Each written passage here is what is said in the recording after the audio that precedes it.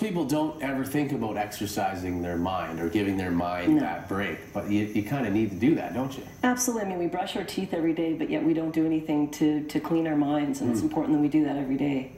Absolutely. So how does school contact you? You work with schools and kids, and they're often stressed out and have a lot going on. How can a school get in touch with you? Absolutely. They can just go to my website or my email. I don't know if you'll be putting that up at some point, but I'm actually in a school tomorrow launching what's called the Time Out Mindfulness Project, and over 250 students and teachers will partake in a bunch of mindfulness techniques, and so I'm excited about that. But it's the easiest way is my website, or just to email me as well. Okay. Now, mindfulness techniques, we talked about connecting with breathing. What else can people do?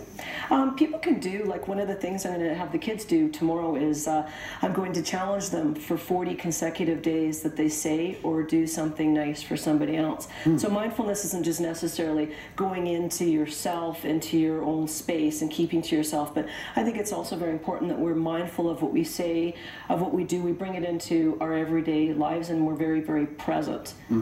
That's being present.